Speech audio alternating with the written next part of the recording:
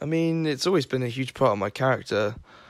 I could even say it shaped me to who I am today.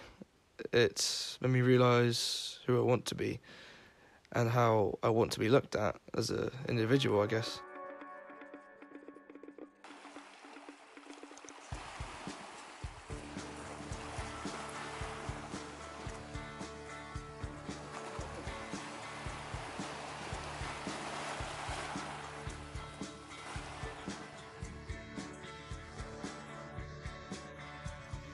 I rely and find a lot of inspiration from films I watch. Find that a certain film will spark my creativity, forming ideas that I never knew I could have.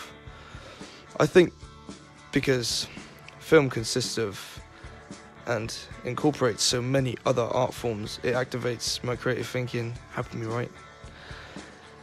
But if I'm speaking realistically, it's mainly down to the environment you're in, the weather, your mood, and the people you surround yourself with.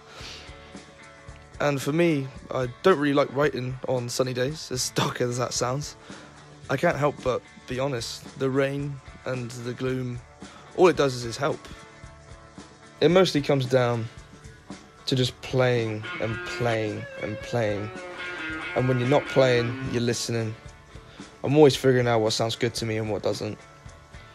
Luckily for me, I don't always have to go searching, because part of my band, my bandmates are the first people I turn to mainly. Creatively and technically, they have a huge influence on me. It feels super cool to be around them, people who are into the same stuff. It makes ideas so much easier to communicate and discuss. It's not my intention to sound like a cliche, but when performing, there really isn't a single thought that goes through my mind. It's down to your level of concentration, really. But I prefer to say that it's just up to your nerves and the thoughts messing up.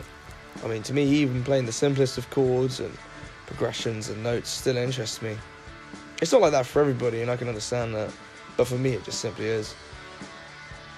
One thing I really have recognised is how much identity and individuality determines your popularity when it comes down to guitarists and artists in general.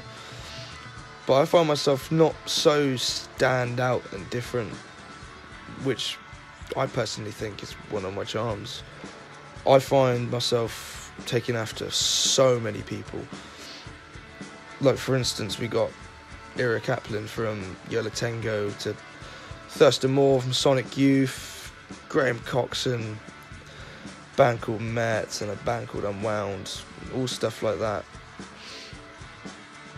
I think guitar is an art form, so widely well known and appreciated. I listen, I learn, and I find something new every day. That's the beauty of it. And sometimes you don't find new stuff every day. So I'll never get bored or uninterested. All the years I've been playing, I've come to realise things that don't always have to be as complicated and have reasons to why you're doing them.